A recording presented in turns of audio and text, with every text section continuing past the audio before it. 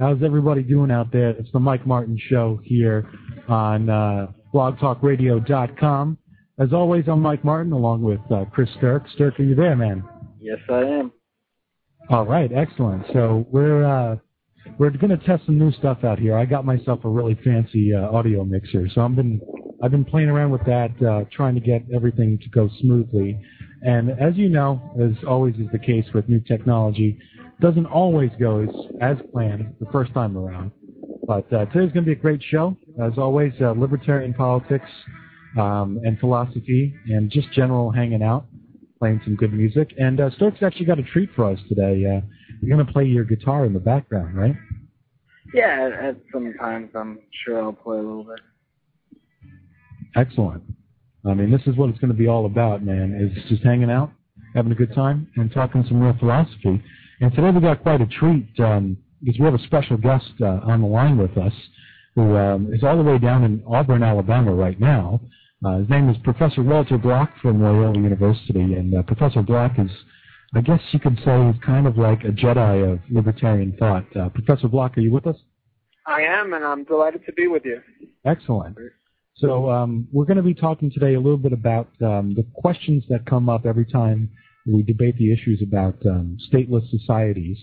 Me being a anarcho-capitalist, I'm always faced with the same sort of questions every time I talk to my friends about how a society would work without a government. So Professor Block is going to help us out here in talking about some major questions that always arise when it comes to a stateless society. So we're going to start right off the bat, but first I want to mention that if you're interested in calling up and talking to us here and hanging out and throwing out a question or two, you can give us a call at 347-826-7648. That's 347-826-7648. So, Professor Block, before we start really talking about this stuff, how are you doing, and how is Mises Institute over there in Auburn, Alabama? I'm hanging in there fine, and the Mises Institute is doing very well. We're having Mises University this week, and we've got more students than we've ever had in our 22, I think it is, year of experience. I think we're at around the 200 student mark, so it's very exciting.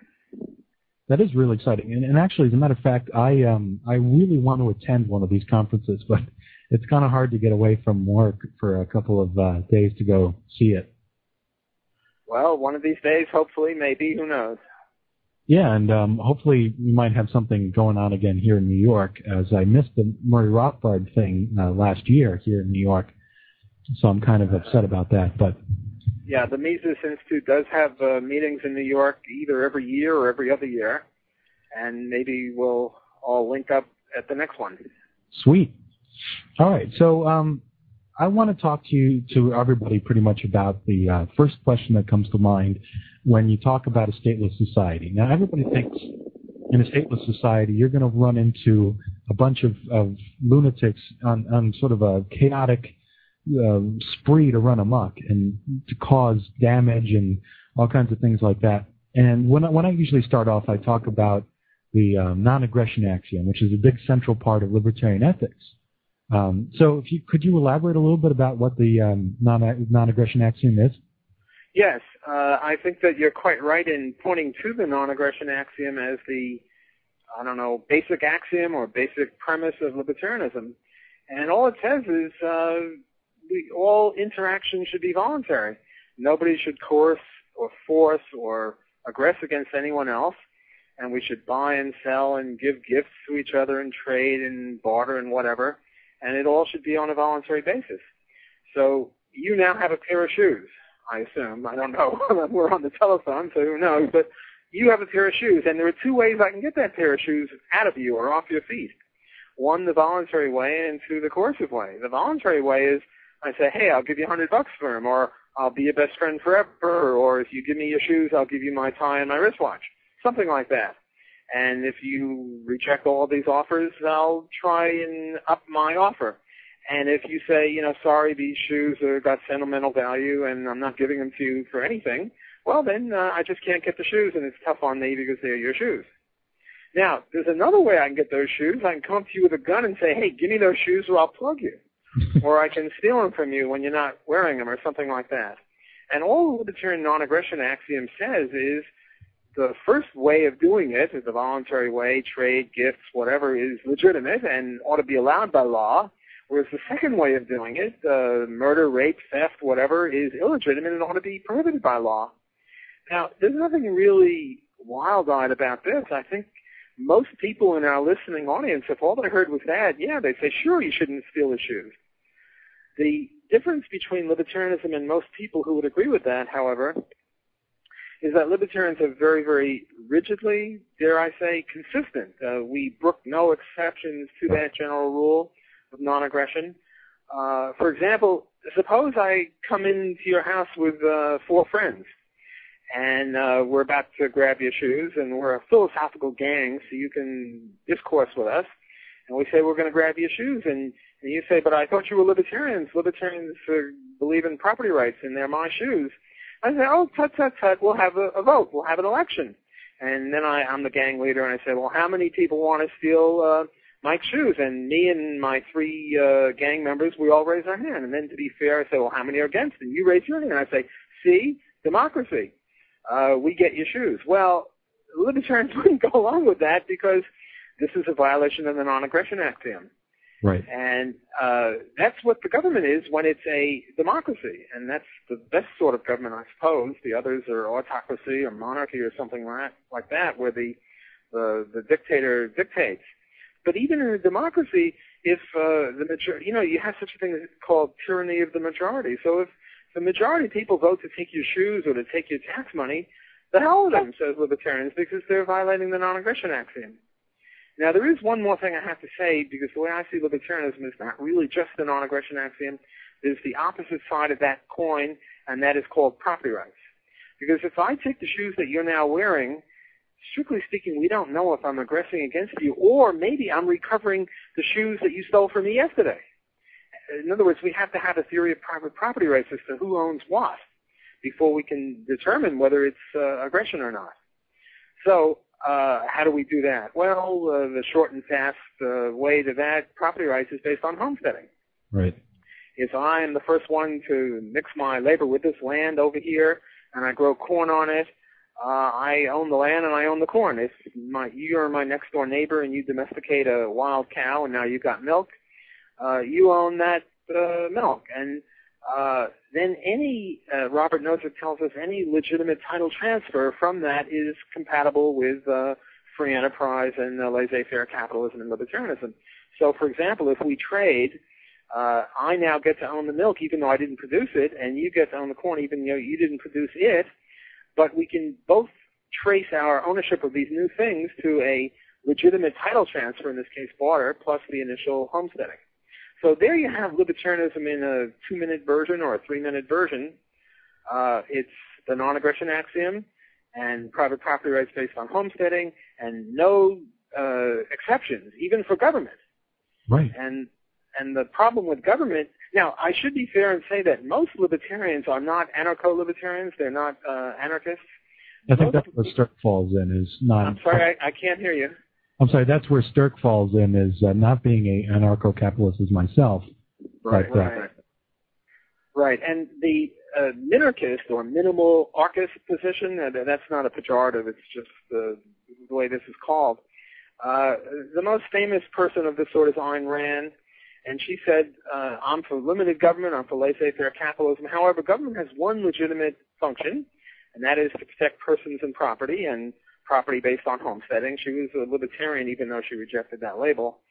And to that end, there are 3 legitimate institutions of government: armies to keep foreign bad guys off of us, police to keep local bad guys off of us, and courts to tell who the good guys and the bad guys are. And that's it for her. The problem that the anarchist libertarian or anarcho-libertarian has with that is that a government is necessarily a violation of the very thing that Ayn Rand says it's supposed to protect against, namely it violates persons and property rights because of 2 things. One, it taxes people, and taxes are compulsory levies. If you don't believe that, try not paying and see what happens to you. And the other is that government is a monopoly. It demands a monopoly of this protection services, and why should it have a monopoly? we believe in competition in producing shoes and milk and corn, so why not in protection services? So as an anarcho-libertarian, I would say that government is per se a violation of the very axiom of libertarianism that all libertarians agree, namely minarchists are a little inconsistent here. Right. And you touched on a couple of points, and one is whenever people ask the question, well, how would an anarchy work without a government? As long as it's a capitalist anarchy, there's always going to be order because of private property. So the people who own the property make the rules, and obviously being in a world of chaos is just not conducive to anything that's creative or anything that's going to bring in any kind of wealth to you. So you kind of find it necessary to create a sense of order, even though there is no government. Well, I wouldn't say even though. I would say government is the greatest violator of order. I mean, in the last century, governments, apart from wars, have killed, 170 million people of their own citizens? Right. So when you say that you're against chaos and disorder and blood in the streets, I tell you, I come from New Orleans, and that sounds like what we got right now. Right. Where government can't protect us out of a paper bag, so to speak, or to mix a metaphor there. We have, in New Orleans, we have murders every week. We have the prohibition of drugs, which creates a lot of the havoc. And I'm not talking about the wars. I'm not talking about Iraq and Afghanistan and maybe Iran. I'm just talking about domestic killing. And then also the fact that some 40,000 people a year lose their lives on government socialist highways, and somehow it's blamed on, I don't know, drunken driving or speeding or something, but it's really the government's fault. So I'm not really a big fan of government when it comes to the tasks that the minarchists assign to it, namely protection of person and property. I think government is chaos, and it makes us less safe, not more safe. Well, I totally agree on that. And if you've got any questions about this topic, the number here is 347-826-7648. Sturk, you got anything here? Any questions? No, as of right now, I think I'm pretty content. Hey, maybe we got a convert there. There you go. I mean, it's something that if you talk about it from the very roots and the very beginnings of non-aggression, and you explain to people that the government cannot exist without aggression, then I think you can sell over a lot of people. And that's been my experience in debating and talking about the issues, is that if you break it down to let people understand that the government or the state, any state, is based on violence and it cannot exist without it, then I think you can start to understand how, people like us who are more anarchists, because we see the state as violence and it cannot be separated as such. Right, absolutely. Yeah. Now, there is one objection that sometimes people mention. They say, look, the government is not coercive. It's really a club. And if you join the golf club, you have to pay your dues. Otherwise, they kick you the hell out of the golf club. If you join the tennis club, you have to pay your dues. Otherwise, they kick you out of the club. Well, the U.S. government, or the United States of America, should more accurately be called the United States of America Club, to just, put it in words that articulates what they really mean. So we have to ask, is the government a club? And the key to being a club is that everyone has to volunteer for it. You can't be walking down the street and somebody grabs you with an umbrella handle and around the neck and pulls you in and says, okay, you're a member of the club, whether you like it or not. That's not a club. So is the United States a club like a golf club or a tennis club or a condo association where you have to agree to be a member of it, or is it not? And a lot of people say, well, look, you're free. We have no rules against emigration, namely you can leave. So if you don't like it here, leave. Well, if you don't like it here in the golf club and you're not willing to pay your golf dues, well, then get out. It's you're really a thief by taking the services without paying the taxes. So we have to counter this. And how do we counter this? Well, we ask, how did the United States start? I don't know when it started, 1776, 1789. I'm not a historian, so I don't know exactly dates. I'm weak on dates. But a long time ago, there was no United States club. There was Britain. And then we seceded from them. We had a little bit of a war about that, Revolutionary War. And all of a sudden, we've got this supposed club. Well, in the golf and tennis club, it has to be unanimous. Everyone who's a member has to agree to join, and for important things, you have to have some sort of signature. Well, who signed anything? Well, a bunch of people, John Hancock with a big signature, and maybe 15 other people signed, what was it, Declaration of Independence, which wasn't really the Constitution, which is supposed to be the club rules. Nobody signed the bloody thing. Now, take an example.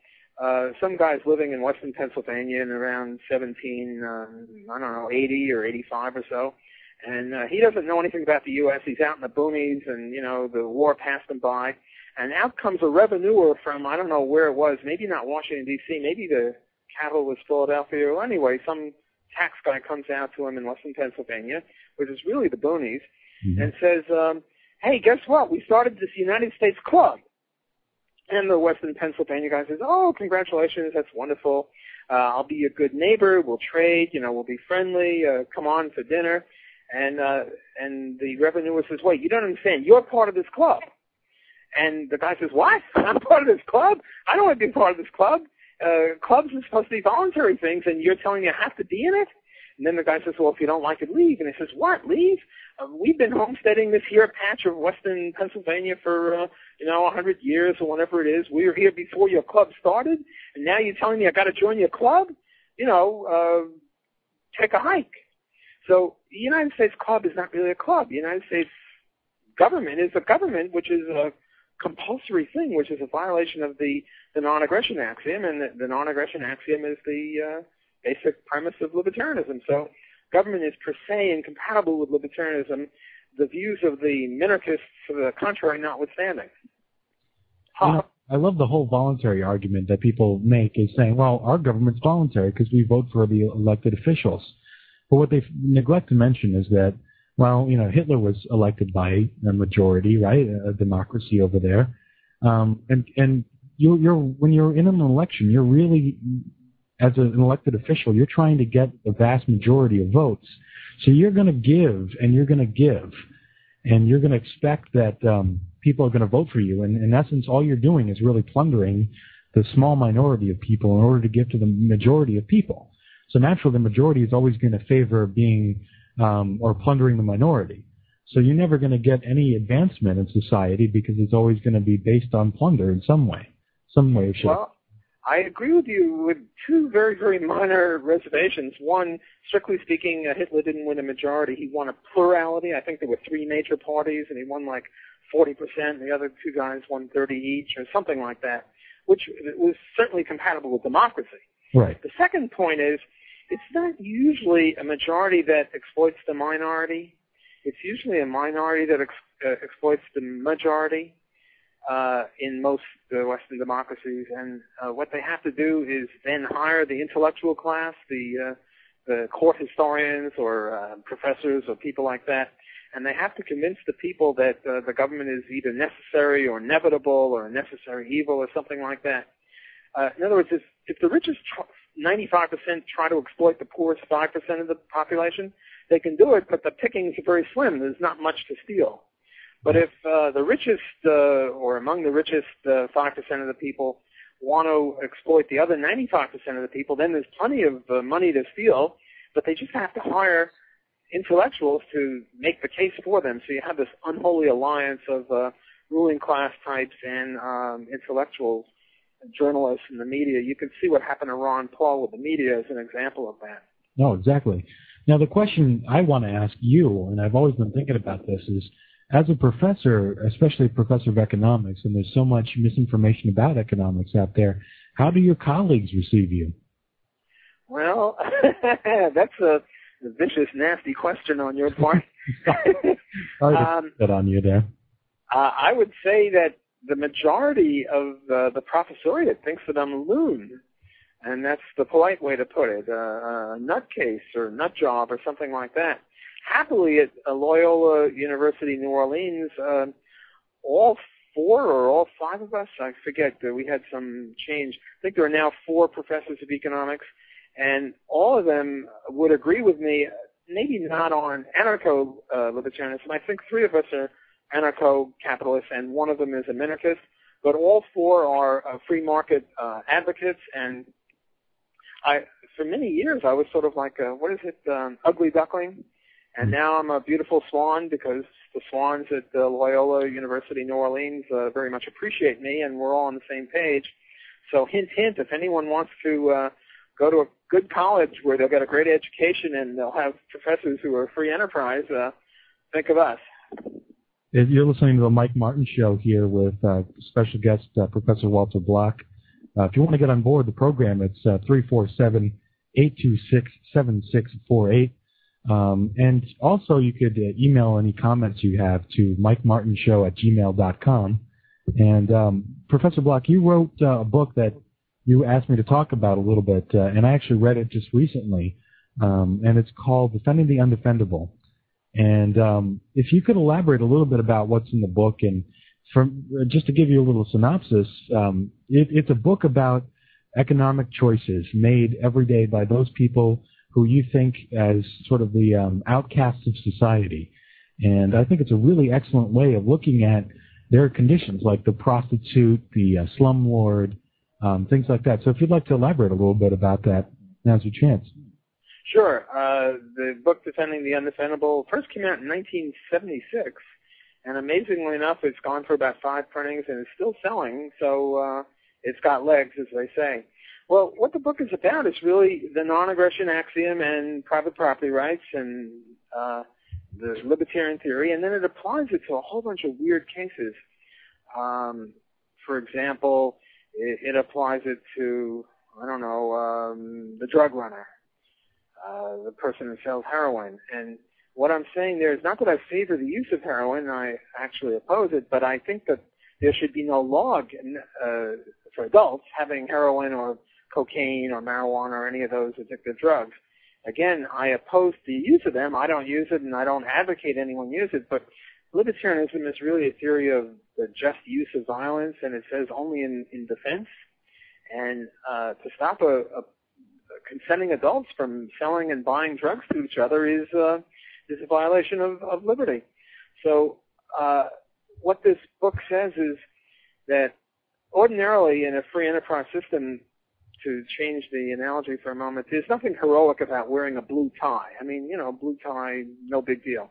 But if the government had a law prohibiting blue ties, then we would sort of say that it's heroic for people to violate that law because it's an unjust law. Drug dealing is heroic in my view, or in the view in this book, because it's a legitimate thing. The government should not be prohibiting it, and people insist on doing it and upholding their rights. So I regard that as heroic. I agree with you, especially when you have so many laws that just are ridiculous. In New York City, we're becoming more and more like fascistic with the kinds of laws that they're passing. For example, here in New York, if you get around, you need a Metro card to swipe to get at the subway and the buses. Well, did you know that it's illegal to sell a Metro card swipe? So, for example, if a tourist came to you and they had no idea how to use the system, but they understood American money, and they said, well, I'll give you $2 if you swipe my Metro card, and me being a good person, just a kind-hearted person, I agree. I'll give them I'll take their $2 and I'll swipe their Metro card. But I can go to jail for that. And that's ridiculous because there's nothing illegitimate in it. There's no violation of personal property in my selling a Metro card swipe. Well, I don't know. I'm sort of, I agree with you because the government shouldn't be running the subways in the first place. Originally, the BMT and the IRT, not the IND, were privately owned, and they were charging a nickel fare, and they were going to raise it to a dime, and the government nationalized it, or rather municipalized it. So the government shouldn't take it over at all. But suppose they were the legitimate owners of it, or suppose I'm the legitimate owner of, the Walter, playground, sort of think Disney World. Right. And I have a rule that to get in, you have to pay $10 and, you get a card swipe, but it's illegal to sell the card swipe to anyone else. In other words, a private owner could make that rule and it would be legitimate, but you're quite right in criticizing the government for doing it because the government has no legitimate ownership right of that enterprise in the first place. but it's not a per se violation of liberty. Because look, suppose I invite you to come to my house and I say you have to wear a pink hat. It's a little silly, but it's my house. Or if I say, I'll give you the pink hat, but you can't sell it to anyone else or something like that. If you agree, then it's an agreement. You see my point? No, I definitely see your point. And right. Legitimate property, I have no problem with rules and regulations on how to use private property when it comes to my house or whatever. But the government, I get angry. And yes, no, I think you're quite right in getting angry. I just wanted to make the point that it's not per se a problem with telling people they can't resell things. Right. It's rather that the government shouldn't be able to do that. Heck, the government shouldn't be able to do anything because it's per se an illegitimate institution. Right, and it's gone even further in New York now because not only is it illegal to sell a MetroCard swipe, but it's also illegal to sell any food with trans fat in it. That's totally ridiculous. Yes. And they're also pretty much prohibiting cigarettes. You have to hide them, and you can't advertise them. I tell you, in Canada, where I spend my summers, if you ride a bicycle, you have to wear a helmet. Whereas in New Orleans, you can ride a motorcycle without a helmet. I mean, the nanny state is just going berserk. It is. We live in a world in which, you're told what to do. I'm an architect by trade, and they basically tell you what kind of toilet you can, excrete in and what kind of light bulbs you can use in your house. Yeah. There's no end to it. And as an anarchist, you understand that there never will be an end to it as long as the state is allowed to get away with these things. And that's just the state's nature, is to keep growing and getting more and more powerful. So I think with that, we'll take a quick music break. And if you guys want to get on board the program, the number is 347-826-7648. I have a tune here from Def Leppard for you guys. It's called Stay With Me, and it's on blogtalkradio.com. And I'm Mike Martin alongside Chris Sturch. Hello. And Hello. Sturch's still there, very quiet, just taking it all in. But we also have special guest Walter Block here with us. And we're talking about the main questions that come about when you talk about a capitalist anarchy. And we touched already on some good points, primarily the non-aggression axiom and how that relates to a lot of capitalist and anarcho-capitalist thoughts. But now I have some real questions that always come up when we talk about free market anarchy.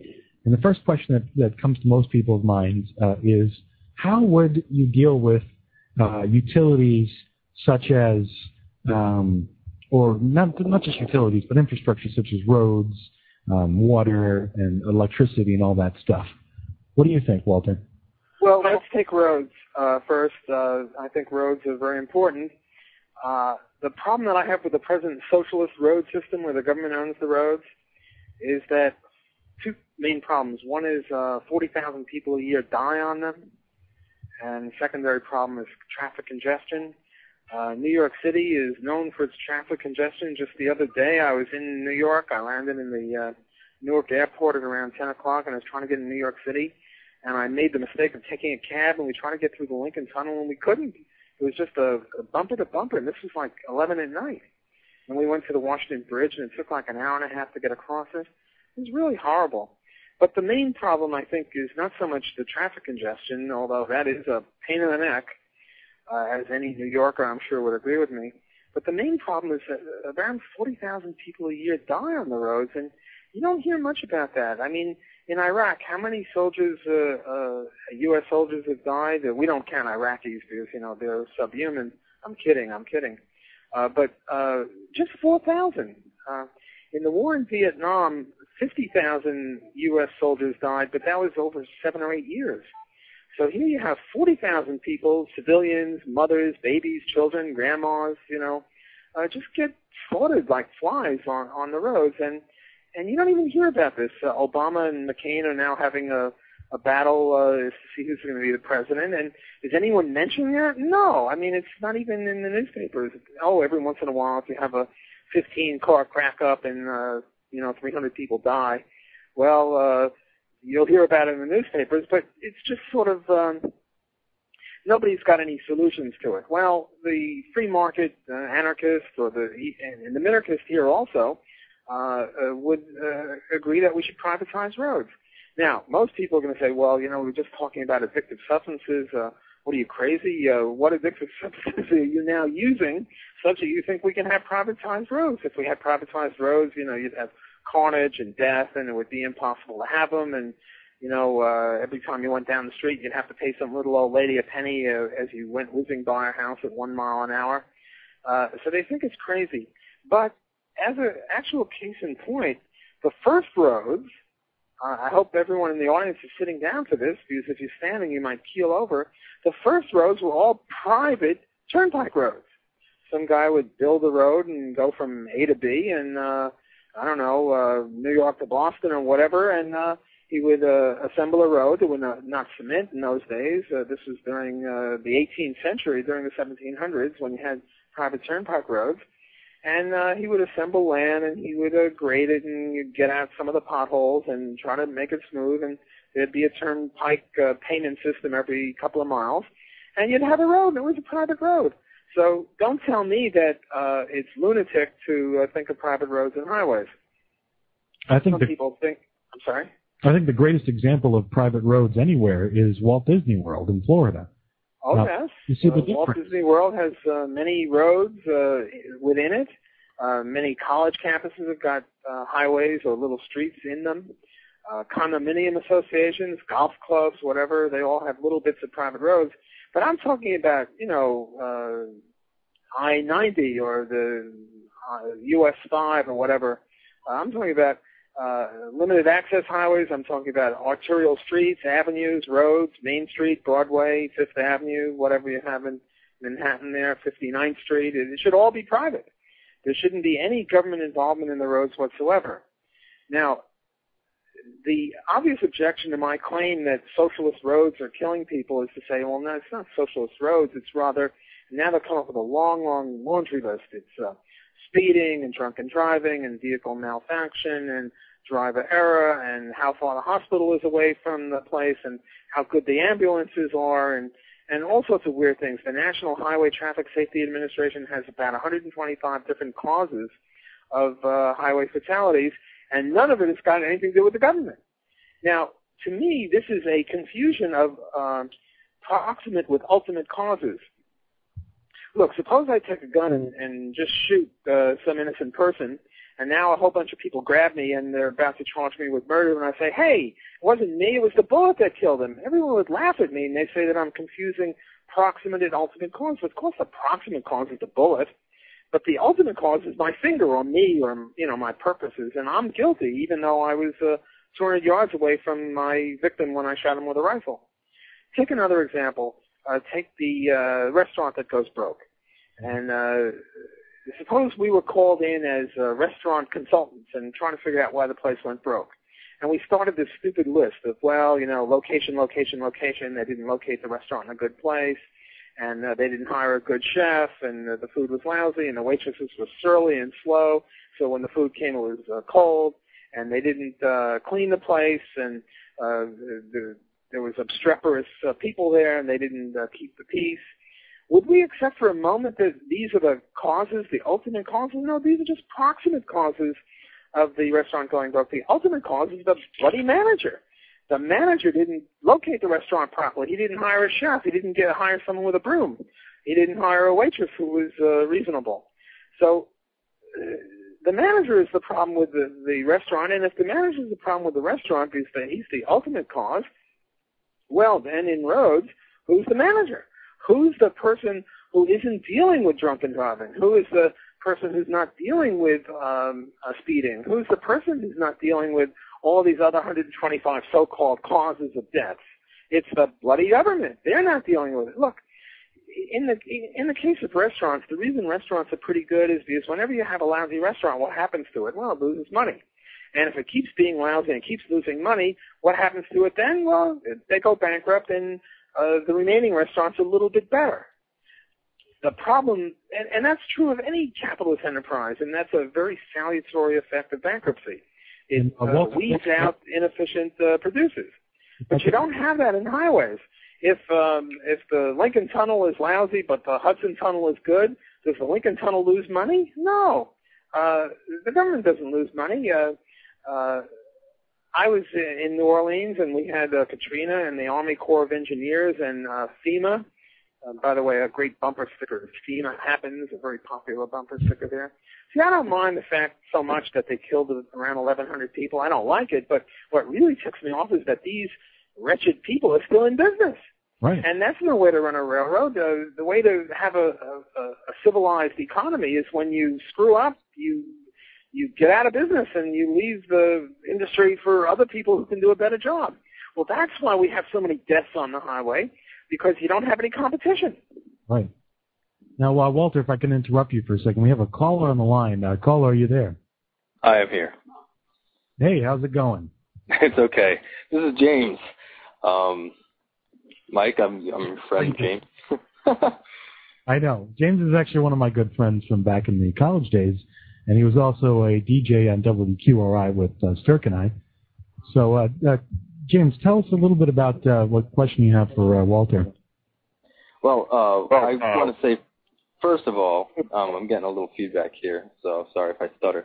I want to say, first of all, that Walter, thank you very much. You're one of my personal heroes, and I love listening to all your lectures on Muses.org. And I don't know, you've been a great inspiration because, to me, you follow the principle, and you let everything else fall to the side, and it's just an inspiration, just in the same line as Murray Rothbard, really.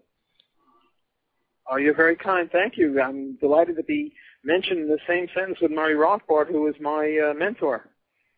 And you know, James has actually been my mentor in libertarian thought. So, my political Yoda, I call him. well, obviously I'm nowhere near as good as Murray Rothbard, so let's not mention me. What I wanted to ask is I actually work in a copy center, and it's in a retail store. And I know from studying economics, I sort of do it on the side. So I haven't really gone to school for economics. It's just like a hobby of mine. And Austrian economics, obviously, because, you know, I'm a big fan of yours. What I wanted to ask is, our wages, say, for instance, it's supposed to be that you earn the marginal revenue product, and that determines your wage, or the discounted marginal revenue product. But we don't make anywhere near that. So we can bring the copy center sort of $500 an hour, $1,000 an hour, and we're getting paid, what, 12 or something? So I just wanted to understand the disparity there.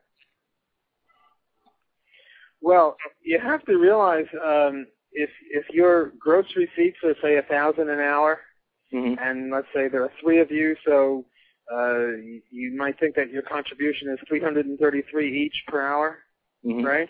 That sort of a thing. And you're making, $10 an hour a salary. Yeah. And you're wondering like about the disparity between $333 and $10 an hour. Am I understanding you correctly? Yeah, absolutely. So if it tends towards equilibrium, or it tends towards, you know, what we're producing, it doesn't seem like it's tending that quickly. Do you know what I mean?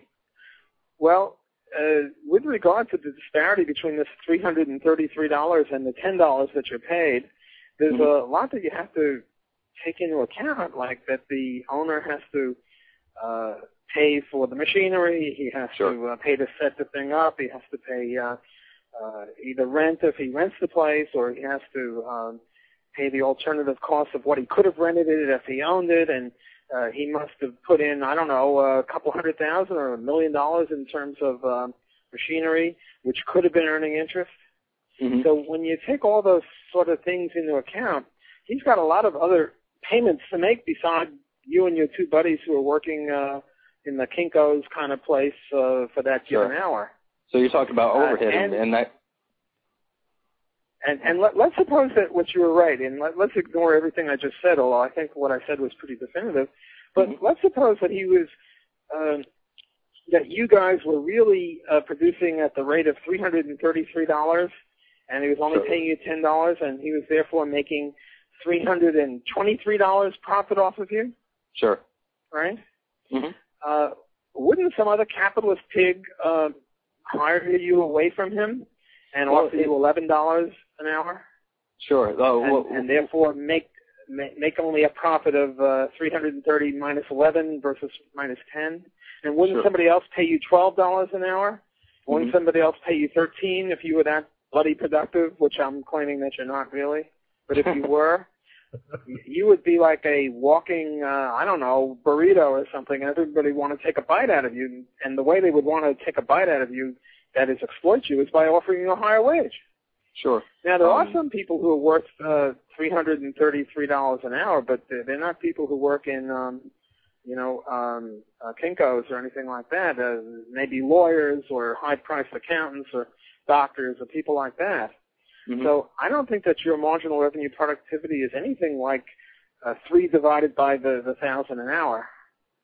Okay, so but they let us know their numbers. So, for instance, we know what the margin, the profit margin is on any given service, right? And so the copy center generally is around 60 or 70% margin, give or take, what you're selling.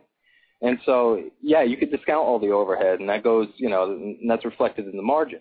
And so even if, we're being paid 10 or whatever it is, and then we're bringing in, and it could just be me. I could make the $1,000 sale, and the sale might come in 2 days, and someone else might ring it out or whatever. But say it cost them, even $400 to make the sale. I mean, that's still a margin of $600 or whatever it is. And I made the sale, and they only paid me however long it took me to consult with the customer to bring in that sale. Well, that's right. Sometimes you get this joke where some technical person, an engineer, is called in to solve some problem, and it takes him 1 minute, and he charges, $2,000 bucks. Mm-hmm. And the guy says, "What? $2,000 for 1 minute?" And the guy says, "Well, $2,000 for 1 minute to give you the opinion, but to learn all the stuff that I needed to give you the correct opinion, that took years." Sure. So okay. You have to put these things in. I got to say, James, you went from being my political Yoda to being a walking burrito. That's pretty sweet. Walter Block could do that to you, I guess. Yeah. Pretty well, great I'm trying to make make the thing come alive, because economics is supposedly boring, and I'm trying to just make it come alive here. So I hope I didn't insult you by calling you a walking burrito, but I thought the metaphor was apt. I'm sure he'll be okay. I'll be fine with it. He'll recover. I'll certainly never look at you the same way, My mouth. Well, if you try to take a bite out of me, I think that's a private property infringement. I might have to react. So, these are great questions, because you also have to realize that, people always, especially Obama supporters, these guys are the worst, because they spout out so much economic fallacy. They're always claiming that the big companies out to screw everybody, but people don't realize there's a lot of overhead that goes into things, especially ATM charges. This seems to be something that liberals have a tremendous hate for.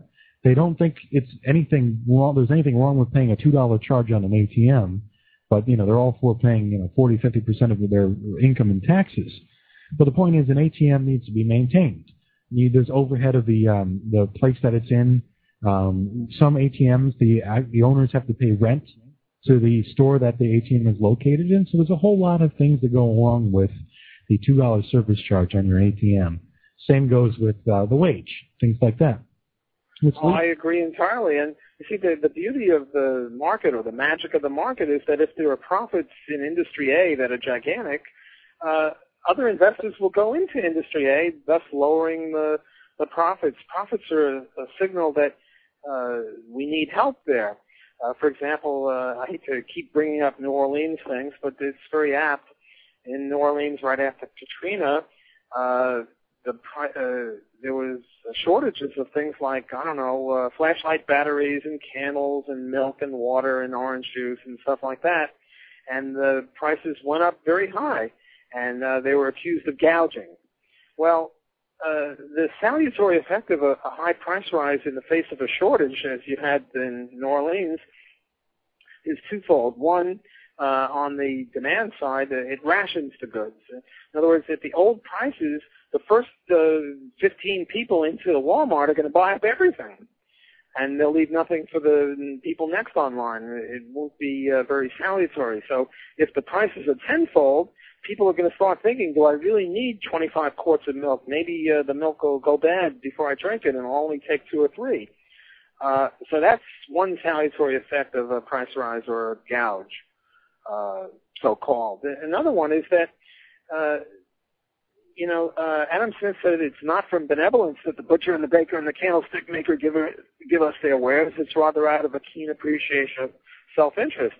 So without prices rising and sharply, the only motivation of other people to help the people in New Orleans would be benevolence. And, benevolence is all well and good, but when you have an emergency, you want to mobilize all sorts of motivations, not just benevolence, and you want to mobilize greed or profit-seeking.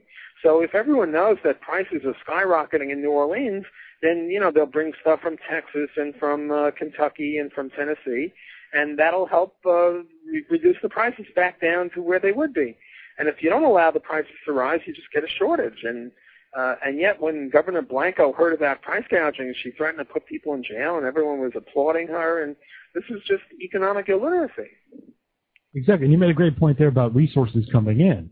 It's simple economics. If all of a sudden in Louisiana, things, because of a natural disaster, my products are going to get more money, I'm going to send a couple of truckloads over there and try and sell it off. So in the end, everybody is benefiting because there's more influx of resources, more medicine, more water coming in. So which, if you stop that from happening, there's not going to be that influx. And precisely. That's the beauty of the price system, if it's allowed to be laissez-faire, namely free prices. But when government steps in, it just bollocks up the works. And now, that leads to another question now that's a hot topic is oil prices and gas prices skyrocketing here. And, far beyond, Obama and McCain are both going to keep blaming the speculators for this problem. But the real problem, and the way I see it, is that there's an increased demand on oil and gas, and there's a limited supply. Just like anything else that has a limited supply and an increased demand, the price is going to rise. Right, I think that's absolutely correct. There are really two sources of this. One is inflation. The prices of everything are rising, not just oil, but oil is rising faster than other things, and that's because of demand, and it's because government hasn't allowed any new nuclear power plants in, 30 or 40 years. They don't allow drilling in Alaska. They don't allow drilling offshore. They make all sorts of regulations on drilling, and so the government is the cause of the problem, and they're blaming speculators, and they're blaming oil profiteers and this and that and the other. But the whole thing is, again, economically illiterate. Exactly. 347-826-7648 if you'd like to get on board and certainly discuss some of these hot issues that are going on. With oil and gas, too, there's also a lot of other government meddling beyond just inflation. Like you said, the nuclear problems, but there's all kinds of environmental regulations that are really, hampering the ability of people to find fuel. So the next question that comes to mind when people talk about a capitalist anarchy is, well, how do you take care of the environment then if there's no regulation forcing you to take care of the environment? Well, I think there would be regulation, there would be laws under anarchy. People think anarchy is a synonym for lawlessness, but I don't see that at all. Maybe some kinds of anarchy are that way, left-wing anarchism or whatever, but libertarian anarchism is very predicated on the law of property rights, as we talked about with non-aggression. And let's take the case of pollution. Let me tell you a little fairy tale, a story, and as all fairy tales have to, they start with once upon a time, long, long time ago in a foreign land, only it wasn't a foreign land, it was the U.S. In the 1830s, and this isn't really a fairy tale, this is based on Murray Rothbard's brilliant essay on air pollution, where he bases some of his work on this guy, Morton, I think his name, a Harvard historian. In any case, if anyone out there in radio land is interested, and I give you the sites to this. No, not Morton. A guy named Horwitz, Horwitz, where Murray Rothbard got some of this. Okay, so here's the story. In the 1830s, there was a spate of what we would now call environmental law cases, lawsuits, only in those days they called them nuisance cases, but it's the same thing. And typically you get some little old lady who was saying that I hung out my washing and it was wet and clean, and I came back an hour later and it was dirty and dry. And that there factory 3 miles away, you can see its smokestack, and it got its dust particles onto my laundry. Or there'd be some farmer, and the farmer would say, you know, that there railroad, I had these haystacks sitting 100 feet away from the railroad, and the sparks flew off so hard and fast and high that the railroad got my haystack on fire. And these would be environmental plaintiffs. And in the 1830s, not every plaintiff won, but, you know, the courts were libertarian courts in those days, and they pretty much said, look, these are violations. You just got to keep your sparks to yourself. You got to keep your dust particles to yourself. And they would award the plaintiffs, the little old lady and the farmer in our fairy tale here, or actual case as it happens, and they would award them 2 things. One would be damages, namely they'd make them pay for it, and the other is they would award them an injunction, and an injunction was an order from the court saying if you keep up doing this, we're going to stick you in jail. So then what happened was that the railroad and the factory owner had to take into account these costs. Sometimes it's called externalities in economics. They had to maybe use some research and development into preventing sparks from flying so far away, or they had to stick something in their smokestacks, mesh or whatever, that would catch most of the pollution. Now, look, you're not going to stop all pollution. There is such a thing in law called de minimis. The law doesn't take into account trifles. We all do exhale carbon dioxide, but, you know, we've homesteaded that right. So there were all sorts of very good things going on in the 1830s. There was even an environmental forensics. Now, we all know about forensics from watching, what's that TV show, ICS or something? CSI? CSI? CSI, that's it. Where they're always into hair follicles and blood and semen and, you know, fingerprints and this and that and the other. Why? Because we have laws against murder and rape. Well, when in the 1830s, when we had laws against dumping your crap onto the lungs and land of other people, we had it wasn't very scientific, it was only the 1830s, but there was a little environmental forensics, namely, here's a dust particle, where did it come from? Let's go get the guy who is responsible for that and get an injunction against them or get damages out of them. And there was a move toward, sulfur coal, which is the bad coal. It's very cheap, but it burns dirty. And then there's anthracite coal, which is more expensive, but it burns much more clean. And there was a move toward anthracite coal and away from sulfur coal. So all in all, things weren't perfect, but things were pretty good. Okay, now we move to the progressive period, the so-called progressive period, which is 1870, 1880, 1890, 1900, 1910. And now you get the same little old lady and the same farmer coming into court, and now there's a sea change in the law, the way the law is applied. And what happens is the court all too often is saying, yeah, we know the railroad and the manufacturer, yeah, they're polluting you. You're stinking, lousy, selfish private property rights. There's something more important than your stinking, selfish, lousy property rights, and that's the public good. And what does the public good consist of? It consists of manufacturing. Why? Why was this sea change in law? Well, in the 1890s, which country was number one in terms of, the biggest, toughest, meanest, baddest country on the planet? It was England, the UK, and U.S., the powers that be in the U.S. wanted us to be imperialistic, and they wanted battleships, and they wanted, tanks or whatever it was in those days. And the way to get that is to not put handcuffs on somebody who's making steel or a railroad or industry.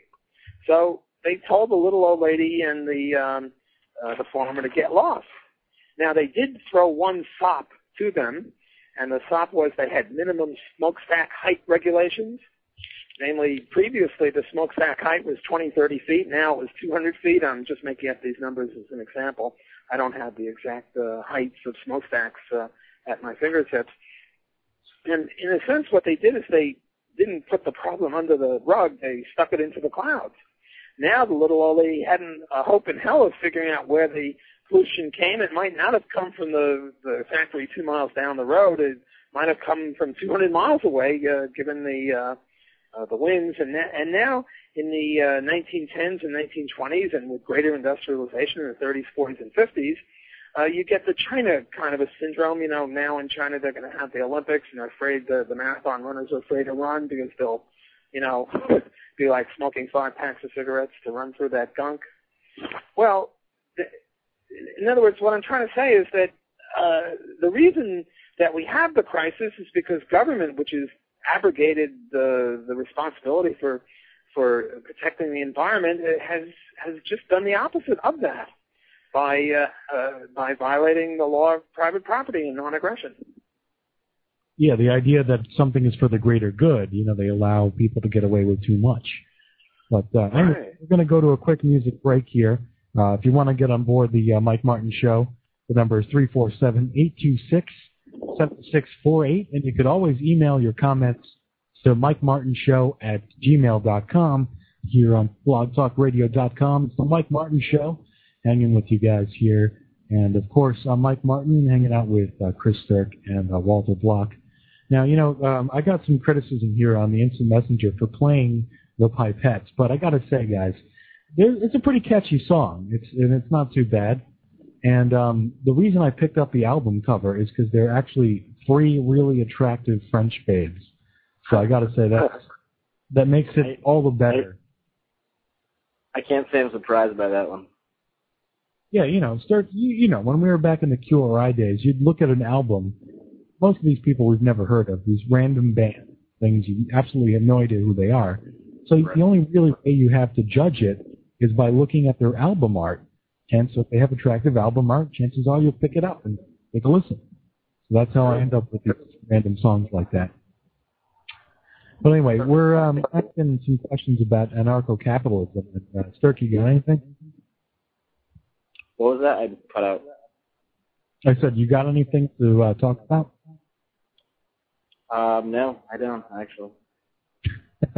You're surprisingly quiet today. I know, I'm just trying to, you know, sit back and kind of wrap my head around everything. It's a lot to talk about, certainly. You know, you're asking people a lot of mental power to just think about a world without government. So it's a little hard to do that. And we actually have a caller on the line here. So, hello, you're on blogtalkradio.com with Mike Martin. What's happening? Hi, Mike? Yes, how are you? Hi, fine, thanks. Listen, I caught the end of your show, and I think you guys are real interesting, but is there any chance you guys can give me a little bit of feedback, go back a little and tell me what exactly is a libertarian? Sure. Walter, you want to handle that? Well, sure. A libertarian is someone who believes in a non-aggression axiom and private property rights based on homesteading. And okay, slow down a little. I'm sorry? You're going too fast for me. Slow down a little. Oh, sorry. Non-aggression axiom, which means that the only legitimate way to deal with each other is on a voluntary basis. So we can seduce each other, but we can't rape each other. We can make each other offers, but we can't make demands or compel people to do things. And I think most people would agree with that. After all, if I want to get your dog, let's say you have a dog and I like your dog, there are only 2 ways I can get your dog. One is by threatening you that I'll beat you up if you don't give it to me, which is illegitimate. And the other way is I try to buy it or befriend you, say if you give me your dog, I'll be your best friend. Or if you refuse because you love your dog, well, then I just can't get it. And most people would agree with libertarian. Can you apply that, though, to like libertarian as opposed to Democratic or Republican views or independent views? I mean, can you make a comparison across the board like that, or it has really nothing to do with that at all? Oh, no. On the contrary, it has everything to do with that because the Democratic and the Republican parties both think that you can grab people's dogs or their other property through taxes and compulsions of various sorts, regulations, whereas only the libertarians who would be pretty much against that. So you mean libertarians would, like, really go for no taxing, in other words? Well, the moderate libertarians would reduce taxes to that amount that is necessary to support the government to protect people, and for that you'd have armies, courts, and police, and that would be it. That would be the minimal government libertarians or the laissez-faire people. So it would be more like a volunteer kind of government? No. Most libertarians would say that government has one legitimate function, that is to protect people, and to that end they have. But a libertarian would still. Excuse me, I'm sorry to interrupt you, but I'm just trying to get the concept. But a libertarian would still be a politician, right? Yes. He's just a different type of politician. He'd still get paid like the Democrats do in Congress and the Republicans, and it's still a paid job, right? Yes, Ron Paul, for example, is a libertarian congressman who is running for president. Yeah, but he never accepted any money while he was in Congress, Ron Paul.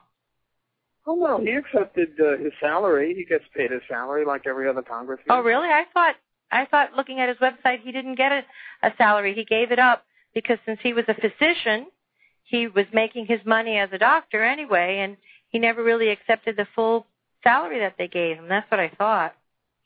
No, I think I might be wrong, but I'm pretty sure that I'm right that although Ron Paul is a obstetrician gynecologist and he had practiced it for many years, he regarded his congressional seat as a full-time job. And while he did practice when he lost the election for a couple of years, when he came back, when he was in Congress, he was not working as a doctor, so he accepted his salary. Oh, I see. Okay. Yeah. So he's not an anarchist libertarian. Well, so you still get a salary, right? And people still have to vote for you like any other politician, right? Correct. Except you believe in really reduced government or something like that. Very, very heavily reduced government, yes. And then the services would all be privately owned, or like the services to support the streets, the police, and all the other agencies, they would be privately owned? Well, not police and not armies and not courts, but pretty much everything else. Yes, certainly roads and, health care and Social Security and all that would be privatized, yes. Okay. All right, I'm getting a better picture. Thank you. I appreciate that. I just was a little bit foggy as to, the differences, the distinctions between the different parties and so forth. Well, I'm delighted that I was able to clarify a little bit. Thank you very much for being on the show. Thank you, guys. Keep up the show. It's really like a fun, interesting show. Thank you very much. Appreciate it. Good night. Listening to the Mike Show on blogtalk.com. If you'd like to get on with the show, it's 347-826-7648. And with that, we'll get back to talking about this. The caller brought up an interesting point talking about politics. And I make a separation between politics as in Republican, Democrat, fighting about stupid issues, and the deep philosophy of libertarianism, especially anarcho-capitalism. Because I think you lose a lot when you start picking on little issues like right now they're making a big deal about Obama not going to see the troops. Little things like that. If you start getting bogged down in this minutia, and you lose sight of the big picture of things. And I think the big picture in this case is, state aggression. And that's something that we need to remember, that even though there's all these flashy, shiny objects in front of us and distracting us, the real issues need to be discussed, and that is, are we living in a really, truly free society, and should we be truly free, or should we have legalized plunder in the form of state violence? I couldn't agree with you more. The debates and what's going on with the Democrats and Republicans, well, the Republicans except for Ron Paul, is just silly. I mean, yes, we can, and we have to have hope, and nonsense like that, and we have to stay in Iraq for 100 years, and we have to be the imperialist country national greatness conservatism. I mean, it's just imperialism and fascism. We talk about Hitler trying to take over the world. Well, the U.S. is trying to take over the world. We've got, 800 foreign military bases in 140 different countries? If that's not trying to take over the world, I don't know what is. So you've got these gigantic, stupendous problems, and, Obama's saying, well, we should take a few troops out of Iraq and put them in Afghanistan. What the hell has Afghanistan got to do with us? When did any Afghani ever attack us? Well, what's going on here? Why is the U.S. the imperialist, warmongering country of the world? These are the issues that Ron Paul was talking about, and the inflation and getting rid of the Fed and getting rid of government regulation and legalizing the drugs and stuff like that.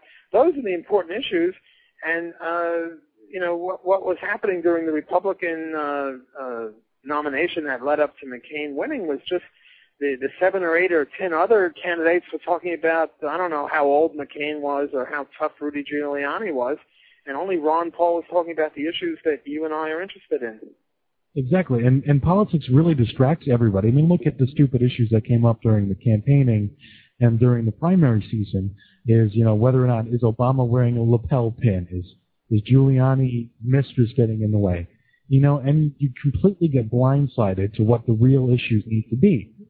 And it's amazing how in slogans come up like change and hope and all these things, but there's no real explanation of what these things are.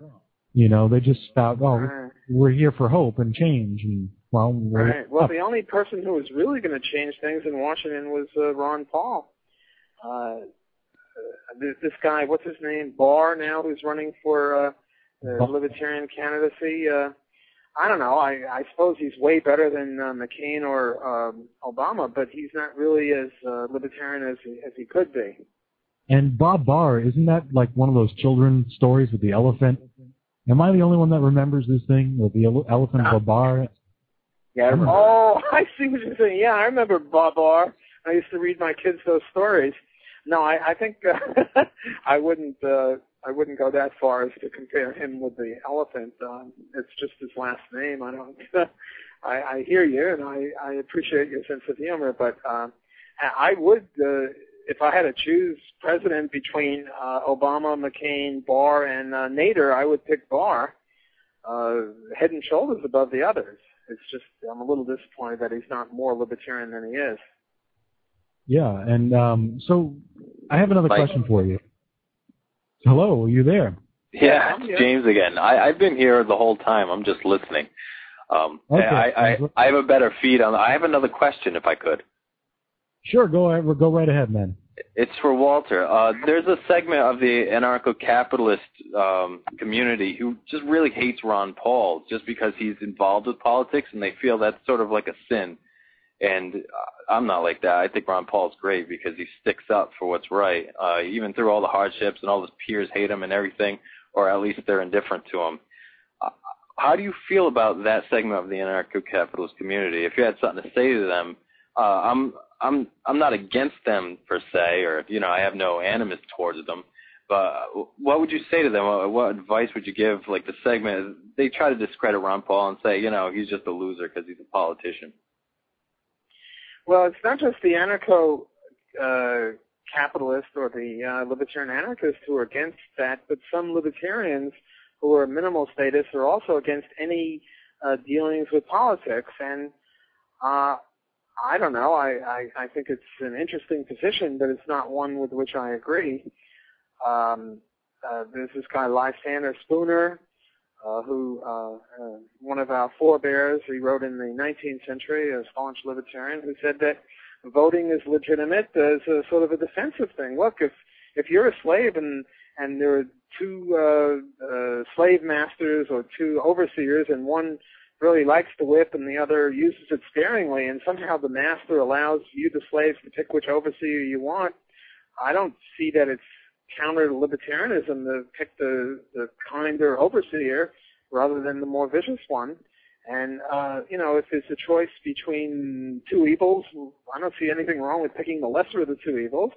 And I don't see anything per se wrong with running for office. It depends on what you do when you're in office.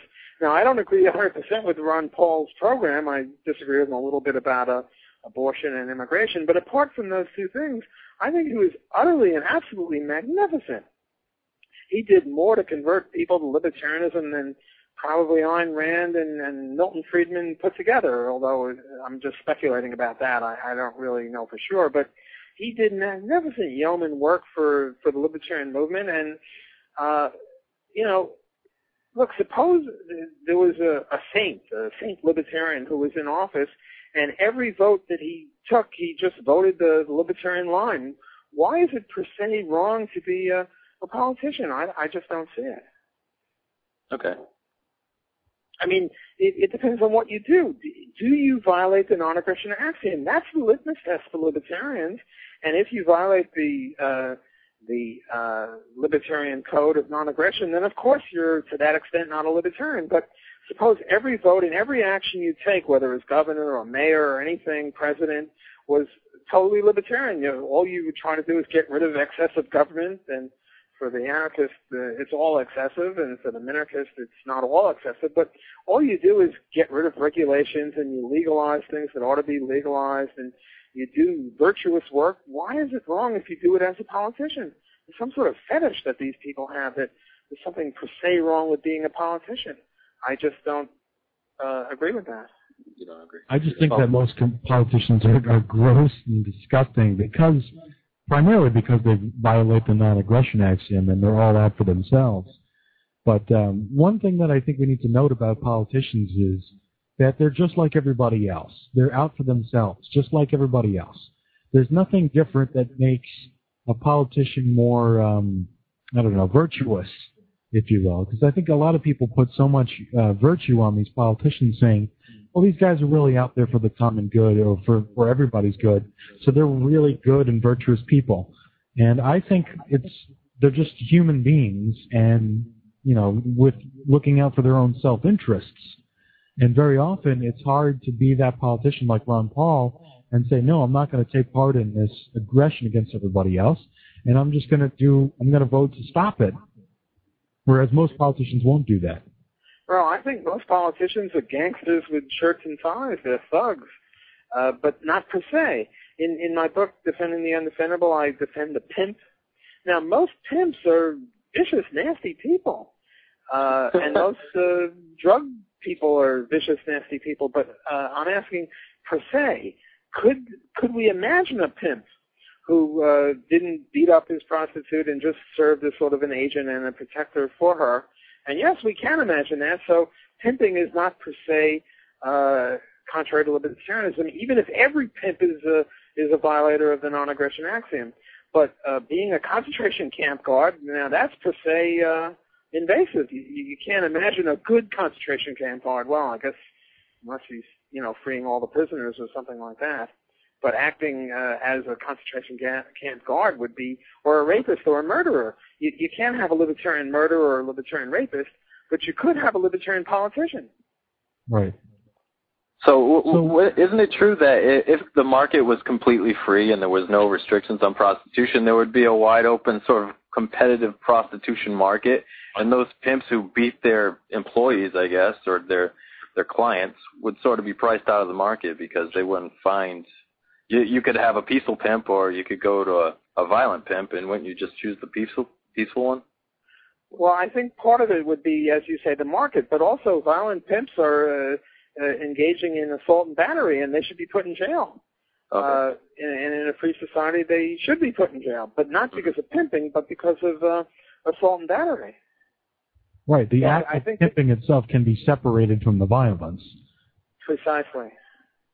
And so can politicking be separated from the violence. For example, if you're Ron Paul and he was called Dr. No because he would vote against doctor because he is a doctor, and no because, whenever there was a 434 vote against one, he'd be the one, and he'd he'd invariably be on the right side of things.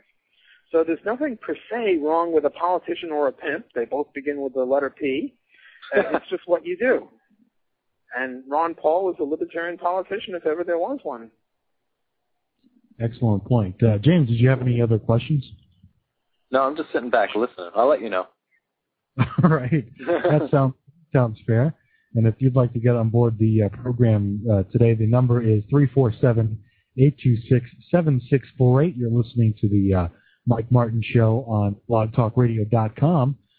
You brought up a couple of points here in this last segment talking about crime and stuff. How would a libertarian society deal with violent criminals such as murderers and rapists?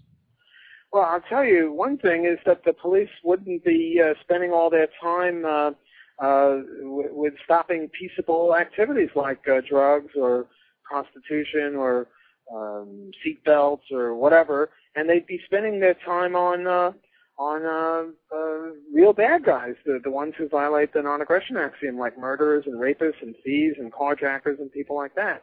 Also, with drugs legalized, a lot of the impetus for crime would disappear. So in other words, what the cops now are doing is not only are they not stopping crime, but they're creating crime by upholding the law against marijuana and heroin and cocaine and things like that. See, the economics of drug prohibition is that when you prohibit these drugs, the price rises very, very high. According to estimates, the price, if these things were legalized, they'd be very, very cheap. Marijuana is sort of a weed. It grows very easily. It's a hardy weed type of product, and same thing with the poppy field. It's not like asparagus, which is reasonably expensive because you have to do a lot of care and feeding of it. I'm speaking metaphorically here. So, look, suppose that the price of a marijuana habit was, I don't know, $5 or $7 a week, $1 a day. Is anyone going to steal for that? No.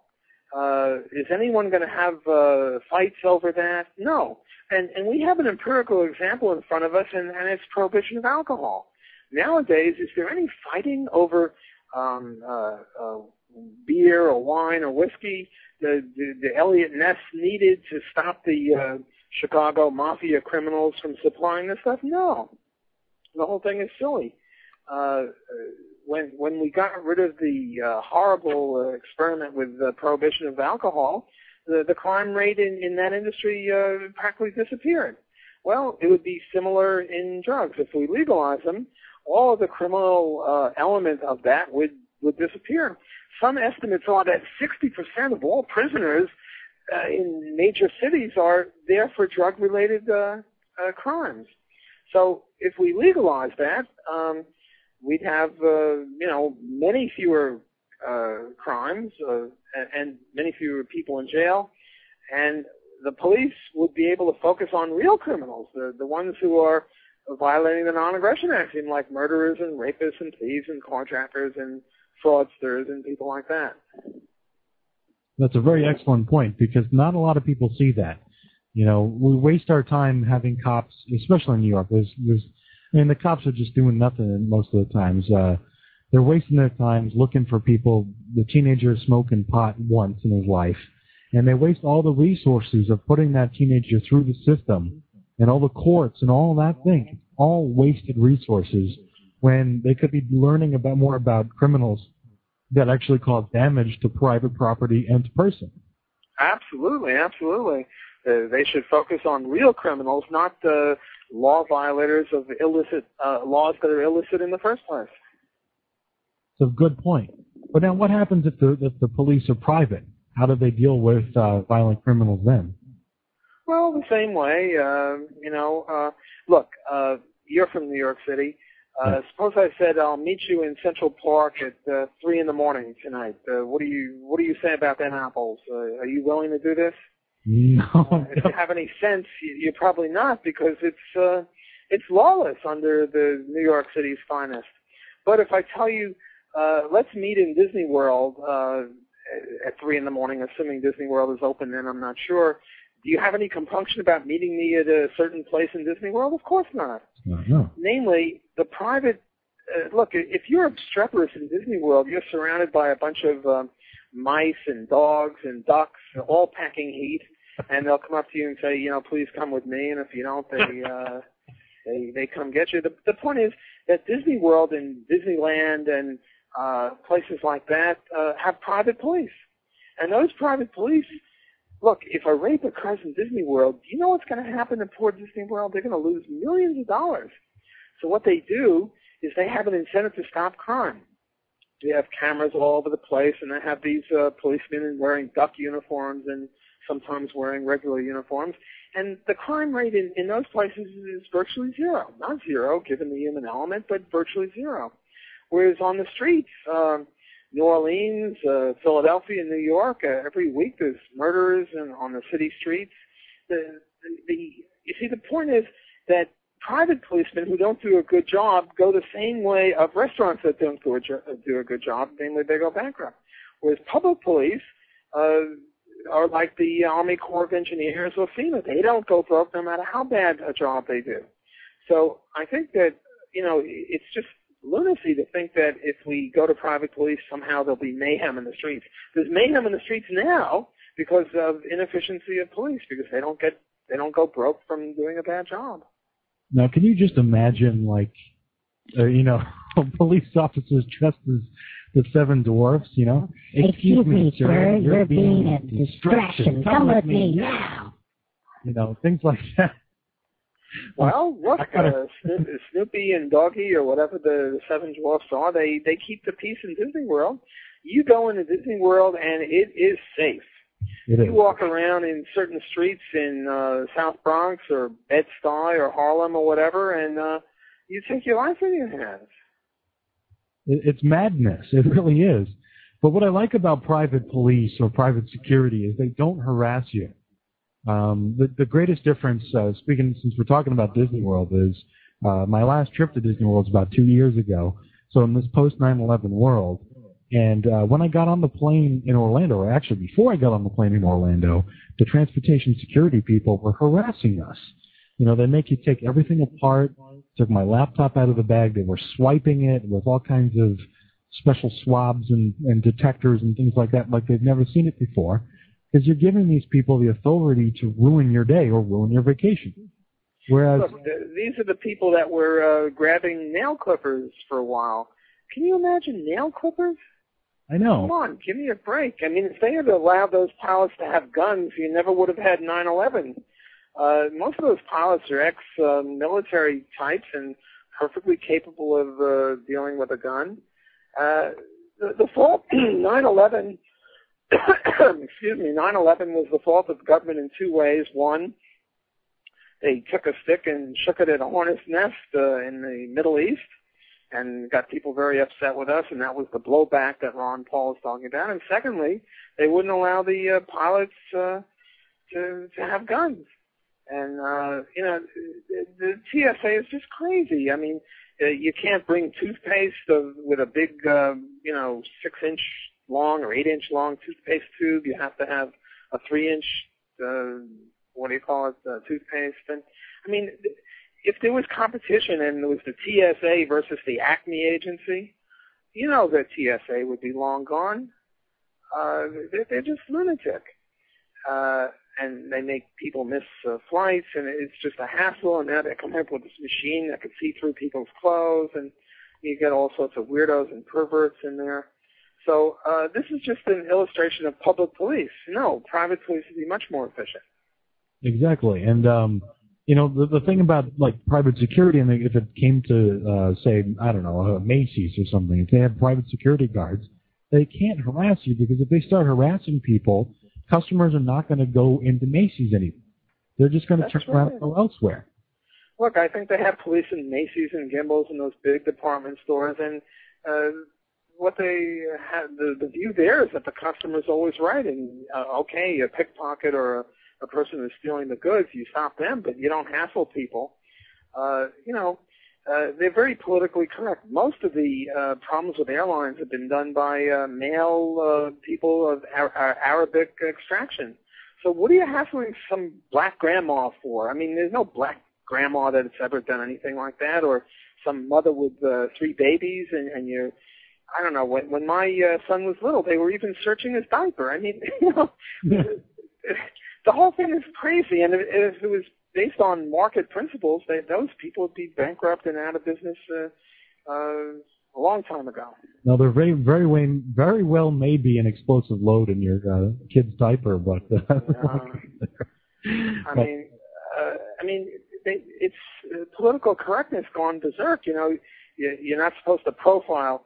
They're not racially profiling; they're criminally profiling. You know, when they start hassling Arab grandmas who have never done anything like this, then I'll say that it's racial profiling or baby Arabs or something like that. But most of the terrorists have been young men aged, 20 to 40 or 20 to 35 of Arabic extraction.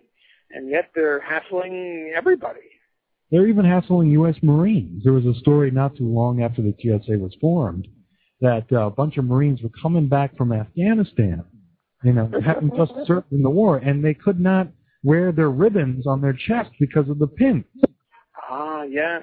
Those pins, they could stick people with them, I suppose. Exactly. I mean, if you buy into the whole propaganda, these guys are our heroes. Are they really going to take down a plane?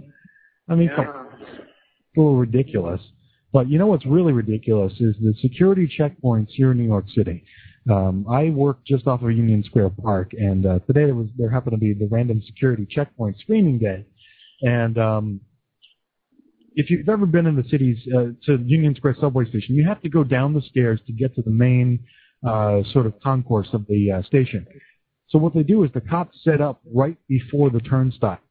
So if you're a terrorist, you go down the stairs, you walk down the hall a little bit, you see the security checkpoint. If you've got a bomb in your bag, you just turn around and walk away and come back another day when they're not doing the security checkpoint. Right. Look, in the airport, they've got all sorts of garbage cans that are covered.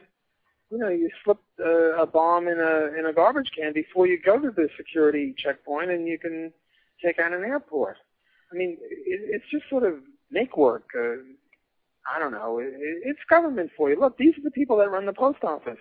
These are the people that run the Motor Vehicle Bureau. Why do you expect any sense from them? These are the counterparts of the Soviet bureaucrats who were, ruling Russia for 70 years. Why should we expect any sense out of these people? I certainly don't. I laugh at people who do expect things to work out, and then they get all teary-eyed when it doesn't work out.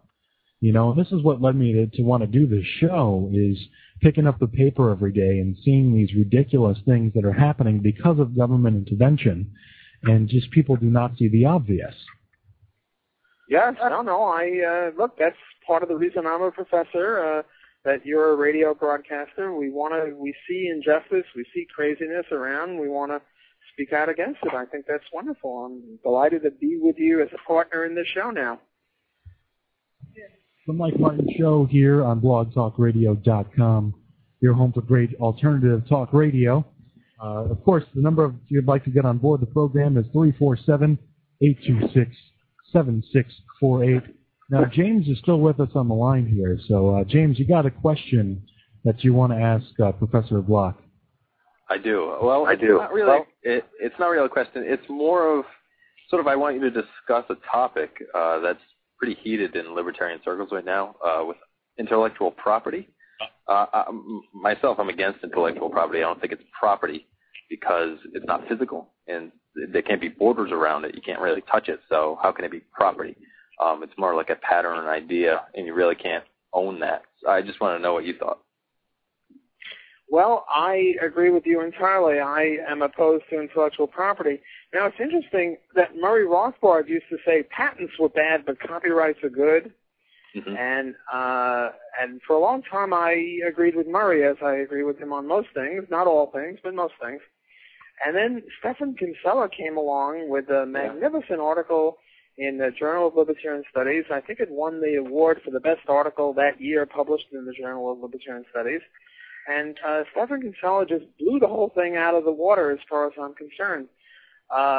Stephan's idea is that the whole purpose of property is to settle disputes. Like, we have to have property in things like oranges and apples and cows and watches and other tangible things because they're scarce. And there's a question, well, who owns them? I mean, do you have a right to use this golf club, or do I have a right to use the golf club? Do you have a right to use car, or do I have a right? And we have to have some way of deciding. and property rights are the way to decide. But when you have things that are superfluous, where there's no dispute, where we can both use them, say air, you know, like when I run the marathon and after I'm finishing the marathon, not that I run it, but if I did, I'd be going like this. Namely, I'd be panting and gasping for air. Nobody's going to come up to me and say, hey, you know, you're being a little selfish, you're taking in too much air. I mean, that's crazy because air is not an economic good because it's not a scarce good. Well, the same is true for ideas, whether patent or copyright. Well, first, let me make Murray's point about the difference between patents and copyrights. What Murray used to say is, look, suppose two people are trying to invent the bicycle, and they both independently invent the bicycle, and Mr. A gets into the patent office, 5 minutes before Mr. B. Well, Mr. A gets 100% of the value of that patent, and Mr. B, who is an independent inventor, and if you believe that, you know, ideas can be owned, well, you know, poor Mr. B, he invented it. We stipulate, we take it from a God's eye point of view so we know exactly what's going on. The facts are not in dispute. Well, poor Mr. B. And then another problem is usually patents are for, 17 years or 27 years or something like that. But look, if I own a pencil, I own this pencil forever. And not only do I own it for my life, but I can give it to my kid who can give it to his kid. So what's with this craziness? If property rights are really property rights, they should be forever. So patents were just screwy in various ways. Well, what about copyrights? Copyrights for Murray were more sensible because they could emanate from contract. Namely, I sell you this CD, or I sell you this medicine, or I sell you this Coca-Cola on the grounds that you promise not to copy it because I have copyright over it. And this is a little bit more sensible than patents because it doesn't have the same problems of stealing from independent owners. Okay, now what's Stefan's argument against copyrights is if A sells B something on the condition that B not copy it, suppose B loses it, or suppose B is suppose what it is a song, Twinkle, Twinkle, Little Star. Now I'm going to ruin your radio audience by singing it. Twinkle, Twinkle, Little Star. You see why I shouldn't sing? Okay, so A sells B the song Twinkle, Twinkle, Little Star, and now B is whistling it in a shower, and he's overheard by C. Well, now C starts singing it, and A says, hey, you know, you can't sing this song because I own it, and I gave it to B on the condition that he does not copy, and you heard him, and you know you can't do that. This is sort of a little lunatic here. Look, the whole idea is incoherent because the idea has to be expressed in words, right? The idea that you can own property and ideas has to be expressed in words. Well, if you really had ownership in ideas, words are ideas. So every time I say anything, for example, the word anything, now Mr. Anything probably invented the word anything, and who am I to use the word without paying him or his heirs? And the word heirs, and the word the, and the word and the word but was created by Mr. But. So the point is that you're committing some sort of performative contradiction by even saying that intellectual property is a good idea, because if it was a good idea, you should shut up. You can't even say it because you're saying it in words that were created by other people and you're not paying them. So the whole thing is crazy. Now look, girl A puts her hair up in a ponytail, and girl B sees this and say, hey, whoop-de-doo, I'll put my hair up in a ponytail. Did she tail the pony of, I don't know if that's the right way to say it, but did she go to A and mess with her hair and so that A no longer has a ponytail? No. A still has a ponytail. So what did B steal from A? Nothing. Right. The idea is that ideas, once the recipe is known, you know, the second guy can have it without the first one. And if you tell girl B, no, you can't have your hair in a ponytail, what you're really doing is committing some sort of rape on her, in effect, because you're telling her how she can use her body and how she can't use her body in a way that is not violating the rights of other people, and ponytails certainly don't do that. Yeah, so aren't you really owning in effect, you'd really be owning a piece of everything that used that pattern? So if you wrote a book and then you prohibited anyone else from writing the book, you own all the pencils in the world that might write those words down. Isn't that so? That's right. It's ridiculous. That's right. Ridiculous. I think somebody said that they worked for a copy machine place or something like that. If you had this law, you would own everyone's ink and everyone's paper and everyone's pens and everyone's pencil, or at least a share of it, so that they couldn't write what you didn't want them to write. Now, some people say, okay, I see the deontological point about this, but from a practical point of view, a utilitarian point of view, if we didn't have patents, we wouldn't have, and now they go into a long list, we wouldn't have pharmaceuticals, we wouldn't have people writing books, we wouldn't have people writing, singing songs and doing CDs and things like that. Well, on this empirical issue, it's not as clean as the principled libertarian position, but let me make the following points. See, right now, if I'm going to invent a new machine or a new pharmaceutical, not only am I going to have to hire biologists or chemists or engineers, I'm going to have to hire lawyers because I have to invent around all present patents and copyrights. Mm-hmm. You see what I'm saying? Doesn't it have the effect? I'm sorry, I can't hear you. Doesn't it have the effect of really forcing people to reinvent the wheel over and over again? Instead of just using existing technologies, you have to sort of remake the technology just in a different way where it could have worked the first time, just the same, and you could just build upon that. So really it stifles innovation instead of sort of prodding it on, right? Well, it does both. On the one hand, it does stifle, patents do encourage innovation because they promise you if you invent something, you get to keep the value of it for 17 years or whatever it is. On the other hand, they stifle innovation because you just can't innovate. You have to innovate around other people's innovations. Mm-hmm. And you have to spend a lot of time with high-priced lawyers who are also chemists who know these kind of laws. In other words, it's like a landmine out there. You just can't go out and invent something. You have to invent things circuitously around all the other extant patents, and you have to spend a lot of money in courts defending it. So that way it stifles it. Doesn't it? It sort of politicizes the entire field. Right.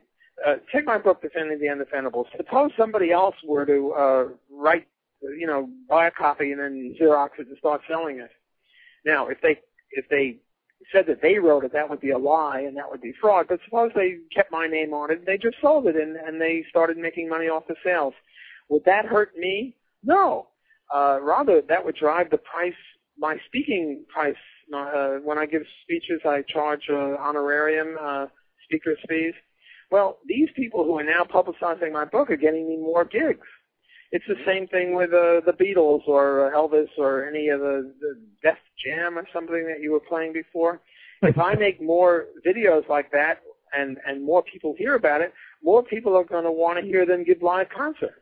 So it's really unclear as to whether it'll stifle it or not. It's an empirical issue. On the one hand, yes, they'll be out certain royalties. On the other hand, their concert fees will go up. So it's very unclear as to whether there'll be more or less innovation. But as Stephen Kinsella says, he thinks that the optimal amount of innovation or creativity is the amount that's compatible with libertarianism.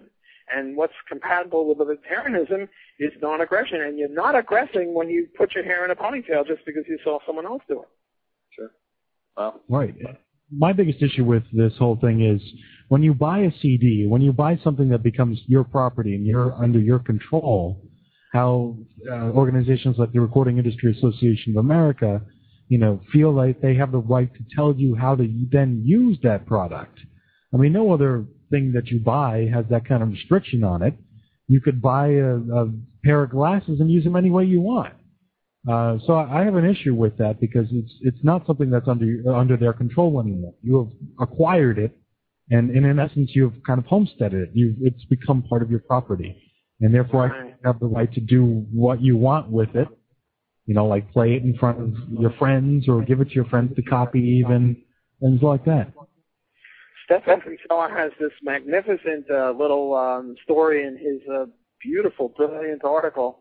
And what it is that there's this town, And I know that the railroad is coming through, and right now the land sells for $10 an acre because it's just scrub land, and you can't grow much on it. But when the railroad comes through, instead of $10 an acre, it'll be worth $10,000 an acre. Okay, so what happens is that you, Mike, you break into my house, and you find the secret letter that I've got that says the railroad is coming through. And now you're a thief, and, you should go to jail. You're a bad guy. But what you do is you go to the local bar where Clem and the boys are hanging out, and you tell everyone that, hey, guess what? The railroad is coming through. You got that? Yeah. Mike is the bad guy. He stole this. He broke in and entered into my house, and he stole the idea, and he shared the idea with a whole bunch of townspeople in the bar. Okay, now I go to the townspeople and I say, hey, I'd like to buy your land at $10 an acre. And they all say, $10 an acre, get lost. The railroad's coming through. We want $100,000 an acre or $10,000 an acre or whatever it is. We want the higher price. Now, according to intellectual property, you see, Mike, if you broke into my house and you stole my TV and you gave it to C, right, I could get that back, right? Right. It's your legitimate property. It's my legitimate property. It's my TV. And just because you gave it to someone else or sold it to them, it doesn't matter. I'm the rightful owner. I get it back. So, Stephan Kinsella says, if intellectual property is real life property, what I ought to be able to do is go to all the townspeople that you told about the railroad coming through who are now asking $10,000 an acre. I ought to be able to make them pay, accept $10 an acre. Isn't that ludicrous? Yeah. And yet that's one of the logical implications of this crazy idea that you can own ideas. You know what? I want to trademark the little trademark symbol. I want to trademark the alphabet. Yeah. That would be justice, wouldn't it? That's beautiful. Libertarianism is lots of fun. It is. Come up with libertarian jokes. No one else is going to laugh at them, but we can have a ball. Well, that's why I really enjoy listening to your Mises podcast, because you throw in some jokes there that only libertarians would get. We ought to have a T-shirt. It's a libertarian thing you wouldn't understand. I like the one about antitrust. You go on about antitrust in the room of lawyers. Yeah. Yes. I've got a great antitrust joke. Shall I tell it? Go for it, yeah. Okay, it's a two-part joke. In the first part of the joke, there are 3 Soviet prisoners, and they're all in jail in the Gulag, and they're comparing notes as to why they're in jail. And the first guy said, well, I came to work late, and they accused me of stealing labor services from the state, which owns all the labor services, so they put me in jail. And the second guy says, well, I came to work early every day, and they accused me of brown-nosing, and they put me in jail. And the third guy said, I came to work every day exactly on time to the second, and they put me in jail because they accused me of owning a Western wristwatch. So that's the first part of the joke. I once told this joke to a bunch of lawyers and economists who make a lot of money from antitrust, and they loved this joke. But then they didn't like the second part of the joke. Second part of the joke goes like this. There were 3 U.S. prisoners in jail, and they were all guilty of a violation of antitrust. And the first guy says, well, I charge more than everyone else, and they put me in jail for gouging and profiteering. The second guy said, I charge less than everyone else, and they put me in jail for predatory pricing and cutthroat competition. The third guy said, well, I charge the same prices as everyone else, which is a little hard to see because of these other 2 guys, but what the heck, it's just a joke. And so I charge the same thing, and they accused me of collusion and setting up cartels. And it was deathly silence because these people were very bright people and they understood. And the point is that in the Soviet system, if you come to work early, later on time, and they put you in jail, well, that's no law. Law's supposed to distinguish between, legitimate activity and illegitimate activity. But it's the same thing with antitrust law. If you can go to jail for higher, lower, or the same prices, what kind of a law is that? I mean, the law against rape is good. If you rape, you go to jail, and if you don't rape, you stay out of jail. But with these other kinds of things, you go to jail no matter what you do, which is just horrific.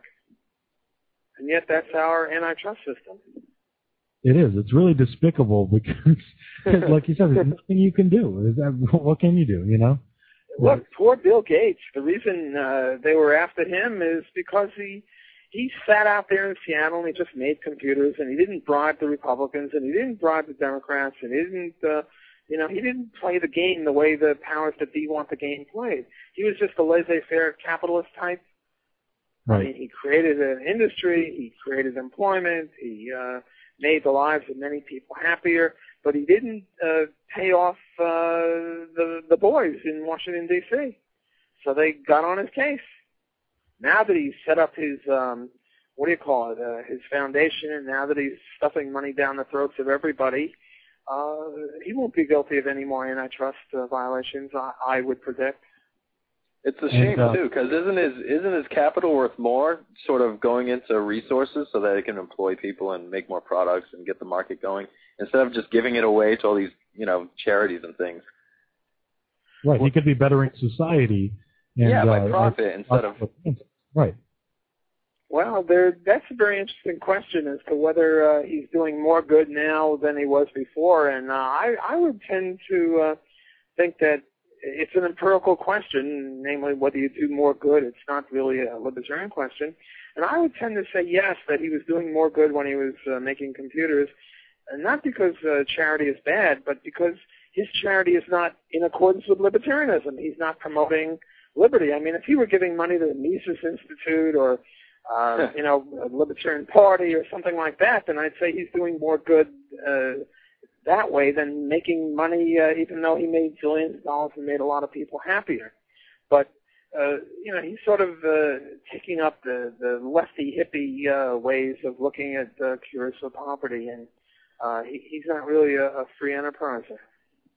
Well, we've got only 5 minutes left here on the Mike Martin Show.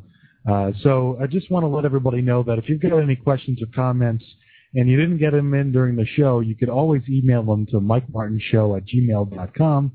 And always, we're going to be here, Sturk and I, on Mondays. Starting next week, we'll be at 10 p.m. Eastern Standard Time on blogtalkradio.com, which will be a lot easier for a lot of people because I know I'm getting tired here, and it's 12:55 a.m. on the East Coast. So we've got now 4 minutes remaining. So, Walter, I want to give you the last word, and throw in anything you'd like to add to the program here. Well, I think on the email you sent me, there were 7 questions, like roads and police and courts, and I forget other things. It's really too late to do justice to all of those things, but I wanted to commend you for your initiative. I think it's a wonderful radio program. I think you're doing the Lord's work, as they say. You're promoting liberty, and I'm just delighted to be part of it. And maybe I'll revisit you again one of these days. Excellent. We'd love to have you on.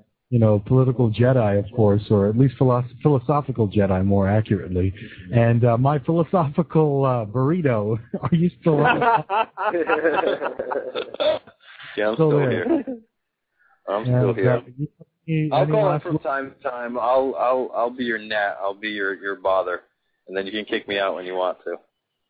Well, a lot of this is fun because, I just came up with the burrito thing. I hadn't planned it. I hadn't planned on calling Sturk that or anything like that. But this is part of the creative process that, you come up with things when you're, in other words, the process itself is creative, and you come up with new ways of looking at things. And you've been a great inspiration to me by asking me those very good, provocative questions. Excellent. Well, thank you. That reminds me, Chris, are you still there? I am, yes. All right. I took a trip to Taco Bell and got some burritos because I was kind of hungry. And the munchies, huh? Yeah, it hit me. I just kept hearing about it, so I got hungry. How do you feel now about capitalist anarchy? I feel more enlightened on the topic. I feel like I know a little bit more about it and understand it more. So I would like to thank you for taking the time to speak here with us. Well, if you want to do further reading on this, go to the Mises web, Mises.org, and look up Roderick Long, 10 Objections to Anarchy, and look up Hans Hoppe, and look up Murray Rothbard and Stephan Kinsella. I've done a bit on that too. There's a lot of good reading, or just look up at the Mises web under anarcho-libertarianism or libertarian anarchism, and you'll get a wonderful bibliography, and people can read this stuff and deal with objections. I think that would be a very good educational suggestion. And please check out www.mises.org, Mises Web, because there are so many great resources on there. If you'd like, you could get an entire education in economics just from listening to the podcast, which are great because you put them on while you go to work, and on your car in the morning, on your iPod, or if you're trying to avoid the bums in New York City, it's always great too. Put it on your iPod, listen to Mises podcast. But hopefully this show will be ending up as a Mises podcast, so we're spreading the word that way. The Mike Martin Show, of course.